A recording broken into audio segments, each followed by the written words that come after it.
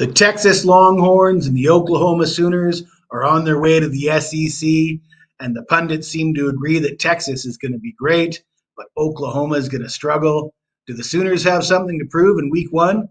Well, we're going to talk about it, but before we do, I got to tell you about a promotion we have available at wagertalk.com. For a limited time, you can get all my football picks. That's college football, NFL, and NFL preseason until the end of September for one low price of $249. Why would you be interested in that? Well, I do my homework over the summer, and the results have been impressive.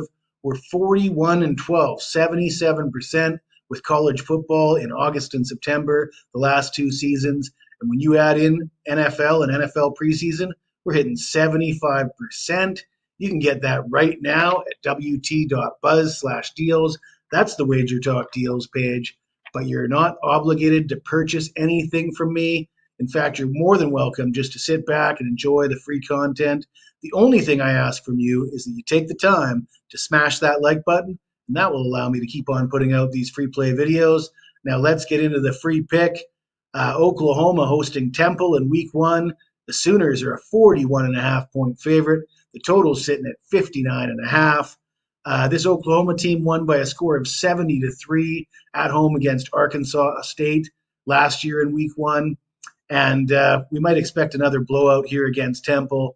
Temple lost their starting quarterback, E.J. Warner, who transferred out of the program, and he was not alone. There was a lot of guys fleeing from this Temple program in the transfer portal. Surely they brought some guys in, but Temple's not exactly a desirable destination for incoming transfers, so don't expect them to bring in too many big names. The bookmakers are not bullish on Temple. Their season win total is set at 2.5, and they are projected to finish dead last in the American. Oklahoma pundits are skeptical of Oklahoma's offensive line. They lost everybody on the offensive line from last season, but they did hit the transfer portal, and they brought in a ton of guys with experience that may or may not work out. I'm optimistic that they can work out for Oklahoma, but one thing I'm more than optimistic about is they should do just fine in this game against Temple. Temple is not the team that's going to test that offensive line. Temple was terrible on defense last year, and they lost their leading tackler to the NFL draft.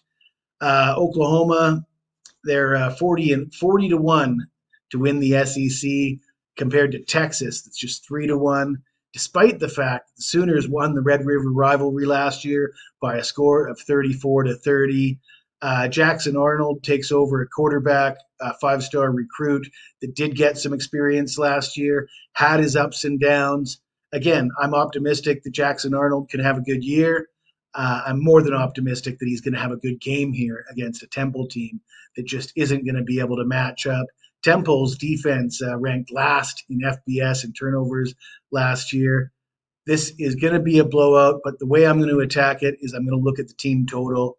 Of course, there are no team totals available at this point in the year. We're still a month out before this game kicks off, but we have the spread, we have the total, and we can come up with a projected final score with the spread being 41.5 and the total being 59.5. That's roughly a projected final score of 51-9. I'm going to say that the team total for Oklahoma is going to be somewhere in the neighborhood of 51.5. And I'm going to say take the over for Oklahoma's team total of 51.5. And why would I suggest that instead of just laying the 41.5 points?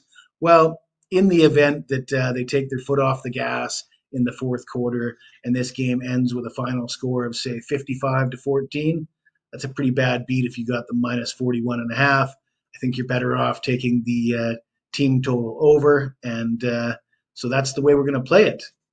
If you like this video, smash that like button, subscribe to the channel. And if you've got anything to say to me, even if it's nasty, hit me up in the comments below. I'll get back to you as soon as I can.